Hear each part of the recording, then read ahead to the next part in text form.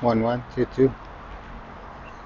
Okay, this is really exciting because getting the permit to film here was something that I wasn't sure that I would get, but I did. So, shalom everyone. Welcome to another vlog by Danny the Digger, and this time completing the series of following Jesus in Jerusalem. This is a side story that is very little known, but still very interesting one. I am at the entrance to Yera Moni Timoi Stavro, the holy site of the sacred cross. The sacred cross. What's it got to do to a monastery on the western side of Jerusalem? Well, again, I got the permit to film here inside. The door was pre-arranged to be open. Otherwise, just look at this actually. Look what a heavy medieval locking system you have here. And I am in western Jerusalem, far away from the old city. I'm in a place that it's today next to the Parliament building and the Israel Museum, next to Katamon. Hello, kitty. Hey, sweetie. Are you Greek? And yes, I am in a Greek Orthodox monastery that is maintained by one woman which doesn't speak even Greek. I don't even know what language she speaks, but we did have an understanding that I can film here, and I'm very happy to achieve this and share with you. Again, this little known site, but still significant and sacred, at least for the Eastern churches, because it relates to an interesting topic, which is the origin of the cross. The cross used for the crucifixion of Jesus, where did it come from? So this monastery claims to be at the very spot where it came from, and there's a very interesting story relating to it, which you can see here through this painting. Okay, the painting is showing Lot watering a tree that is a combination of three types of trees. You have cedar, you have cypress, and you have olive here. Okay, a combination that doesn't really work in nature, but hey, we're talking about a holy site and a tradition, and these things can happen in traditions. Here's the nakos, both the wooden and the metal rod that is used to call for prayer in the Greek Orthodox. This is the parallel to the Catholic bells on towers. And by the way, I want to say thank you to Katerina, who's a Greek member of the Old Cities community, and she helped me a lot in getting arrangements to film here and to be continued. We're also working on getting permits to film in other places. But let's take now a look inside. Okay, this rather large and impressive and almost abandoned church used to house, believe it or not, some 800 monks in its peak. And its beginnings is not really Greeks. The local tradition says that this place was spotted by Helena, the famous Helena, mother of Constantine, and been venerated ever since. Justinian enlarged the place. And then when the Muslims took over the Holy Land, at some point even the treasures of the Nia Church in Jerusalem were kept here, which by local tradition included even the temple treasures. So that's a very interesting subject by itself, which I plan to cover as well, the Nia Church and the traditions around it. And yet later the Muslims looking for those treasures came and butchered, killed all the monks of this place. This is the local tradition.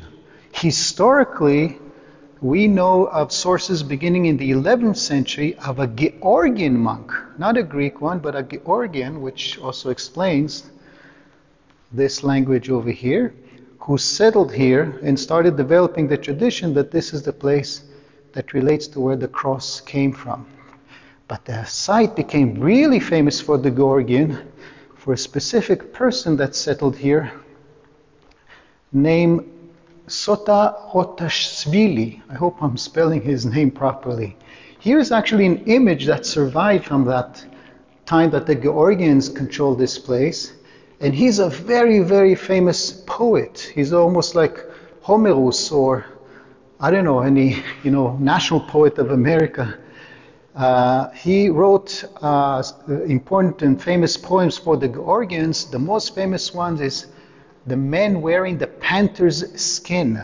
Sounds familiar? Maybe it's not as famous as the Iliad or biblical stories, but by Georgian culture, it's a very famous story of an impossible love affair between an officer in the army of the Georgian kingdom falling in love with the princess, and the pain that he and his beloved go through. But like any good story, it has an happy ending, and they fulfill their love. Anyway, this is the place where he personally lived, which makes it very important for the Georgians, but the Georgians aren't here anymore. The reason is because in the Ottoman times, the Georgians went into dire straits financially, and eventually they just gave it to the Greek Orthodox Church, which was doing apparently better financially, and they are in charge of this place to this day. That explains why you have here a very interesting and kind of unusual combination of both Georgian and Greek. You can see it best here. You can see both languages, both the Greek and the Georgian. Now the Greeks also at the peak had here hundreds of monks, but monasticism isn't as attractive as it used to be, and eventually even the Greeks closed the place in the early 20th century. But after the War of 1948, it was reopened again. And then in the 1970s, the Greeks sent here a very interesting character, which I knew personally, a monk called Vasilius Tsafiris. He came from a poor family in Samos, and his family destined him to be a monk, and he was eventually placed here. But he didn't like the concept. He didn't like the idea that you have to be celibate. He liked women, and he liked to have access to more knowledge than just religious texts. And he eventually, believe it or not, signed up at the Hebrew University to study archaeology. He actually became a famous archaeologist of the Israel Antiquities Authority, conducted some important excavations in Capernaum and Kursi, sites that I'm going to review when I head to the north. And I once actually guided a mission, a Hebrew University delegation here, and he was the guest honor, and he showed them around, and I got to meet him, which was shortly before he passed away. So I even have a photo of him here on my website. Anyway, this is just a personal connection for me, but what makes this site so important for anyone following the series of following Jesus in Jerusalem, the sanctity is here in the back. Okay, I may have to use my torch as it gets pretty dark here, but quite interesting. Okay, here we go. These are garments of the clergy that used to operate this monastery in the past. Last time I came here a few years ago, there were 4 monks operating the place. Today, it seems like there's just one nun that doesn't even speak English or Greek, and definitely not Hebrew. But Katerina told me that sometimes pilgrims would spend the night here. They still have some operation for at least Greek visitors. But here's the interesting part from a Christian and traditional Christian point of view. Wait, I think this light would be better. Here we go. So the story begins with Abraham, visited by 3 angels, about to tell him that his dear wife is going to become pregnant. This is a famous story that didn't happen here. It doesn't relate to the site, except for the fact that you see that they're holding 3 staffs. They gave it to him as a gift. And at some point later, his cousin Lot is told to leave Sodom because the city is full of sinners, and he does so. His wife, his disobedient wife, looks back and becomes a pillar of salt.